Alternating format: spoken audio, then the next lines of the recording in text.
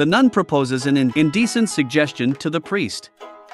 A handsome priest and a young nun are traveling when their car breaks down, and they are forced to spend the night in a motel with only one room left. The priest, being a gentleman, said, "Due to the circumstances, let's just share the room. I'll sleep on the floor, you can have the bed. I'm sure God will understand." The nun agrees, and they turn the lights off to sleep. Halfway through the night, the nun who has always had the hots for the priests gets frisky and suddenly has an idea. "Father, it's very cold. Could you help me? I'm sure God will understand." Hearing this, the priest gets up from the floor, gets a blanket and gives it to her. Irritated but determined to succeed, she tries again after a few minutes. "Father, I'm still cold. Could you please help me? I'm sure God will understand." So the priest gets up, gets a blanket and gives it to her and lies down again on the floor.